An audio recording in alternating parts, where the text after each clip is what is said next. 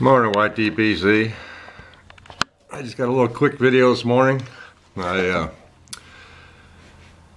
did something yesterday that I wasn't sure I'd be able to do.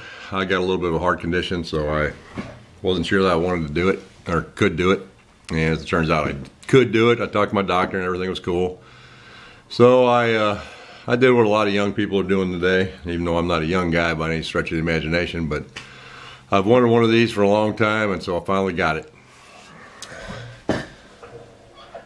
I got some ink done.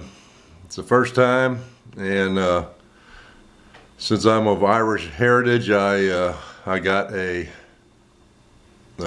Celtic cross, and I got it outlined in green, and so, you know, at the ripe age of 62, I decided I'd get me a tattoo for the first time. Anyway, smoking my Peterson. In it, I got some proper English in it this morning.